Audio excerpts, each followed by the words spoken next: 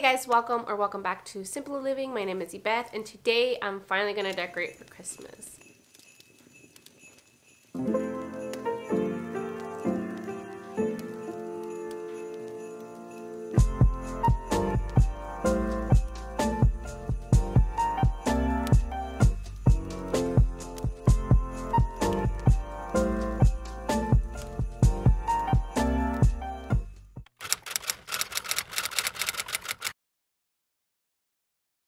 So I did buy a few new pieces to add to my collection. If you haven't watched that video, I will go ahead and link it down in the description box and also in the card up here or up here. I don't remember which side it is. Go ahead and watch that if you haven't already.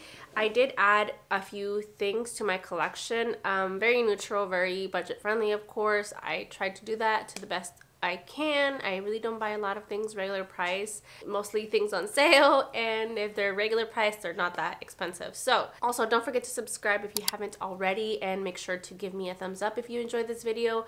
It would help my channel a lot. It helps YouTube get my videos out there. I'm really trying to reach 1,000 subscribers. If you don't already follow me on Instagram, also go ahead and do so. I do post a little bit more of behind the scenes and a little bit more of my personal life there if you're interested. I will go ahead and leave that link in the description box as well. And yeah, let's go ahead and get started. Okay, Bucky. Happy.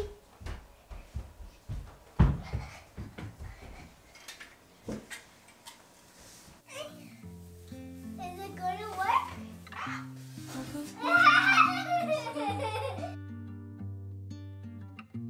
I don't know what else to say.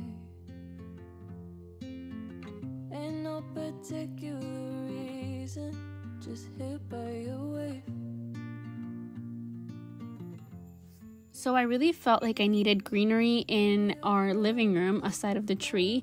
I actually prefer fresh greenery. I actually buy fresh pine. I don't remember what kind of greenery it is, but I get it from Trader Joe's and they don't have them yet. So I decided to go to Joann's and see what they had, because a lot of stores already have everything out of stock, and I'm so happy that I found these because these are actually perfect. They're super fluffy and big. It actually looks like I have more than one stem in here, which is something that I prefer, and it's much more cheaper for me. So if you wanna find me, make a move. I'll send a telepathic message with my coordinates to you. I'm right where you left me. I also found this really cute pot for $5 at the thrift store. Of course, I don't like the color, so I ended up painting it black. I thought I had matte black, but it was actually the satin finish, so I didn't like how shiny it was. Although I did style it here, I actually ended up going back and painting it again, but with black and baking soda to add some kind of texture.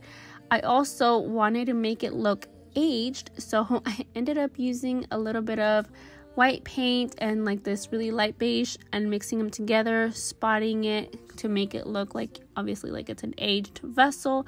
And then I actually decided to try the whole flower method, which you actually sprinkle the pot with when the paint is still wet, and then you wait a little bit and then dust it off. And this is the way that it turned out. It actually looks really good. I'm so surprised, honestly. I love the way that it came out, and I'm actually excited to keep trying this. I need more practice, obviously, but so far I am in love. I really felt like this little cabinet needed greenery, so I decided to add another stem of the one that I got from Joann's and add it to this vase right here, because I felt like it just went so perfect with the color or the shade of this vase. I love this vase, by the way. And I also ended up adding a few Christmas village houses. I actually got these at the Target dollar spot years ago. I feel like I've had them for like 4 or 5 years and they still look really good. I mean, a little chipped in one corner, but other than that, they are perfectly fine. I just gave them a fresh new coat of paint because they really needed it.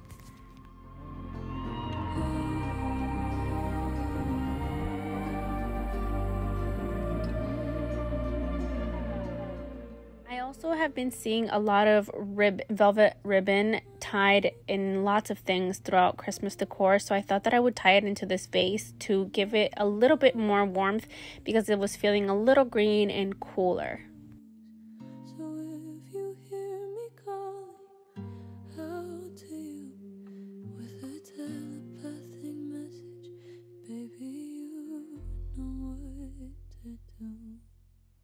For the most part, I kind of have an idea where I want to place my decor, but I also just play around with what I have and see how I like it.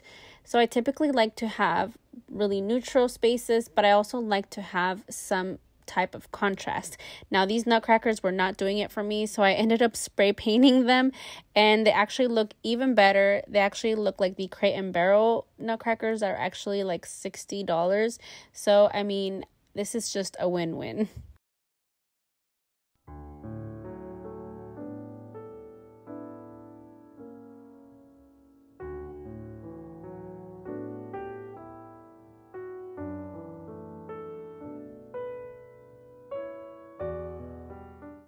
I'm not sure if you guys remember from my previous haul, I bought this garland of bells, and I didn't like the color, but I really liked the fact that there was a lot of bells for the price of the garland. So I ended up taking them apart, or taking them off of the jute cord so that I could spray paint them. I spray painted them black. I just don't know where the video went, to be honest. I'm so sorry about that.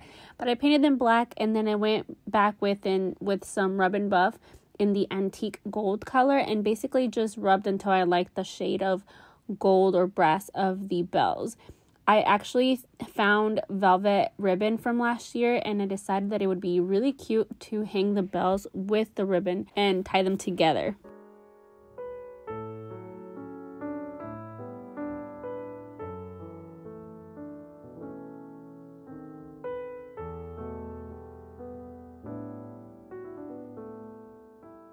I really felt like this little corner needed a little bit of contrast, so I thought that a pretty stem would look really good in this little tote that I have here by the door, and it was just like the perfect little touch.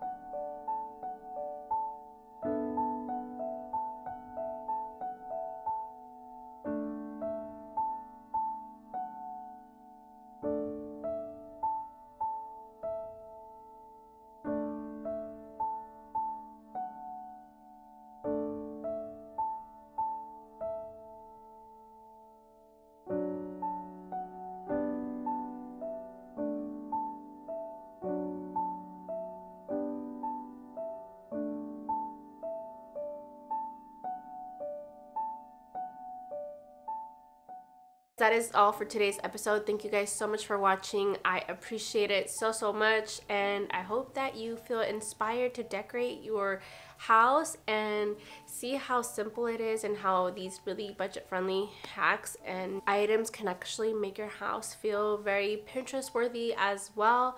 And yeah, thank you guys so much for watching, and I'll see you next time. Bye.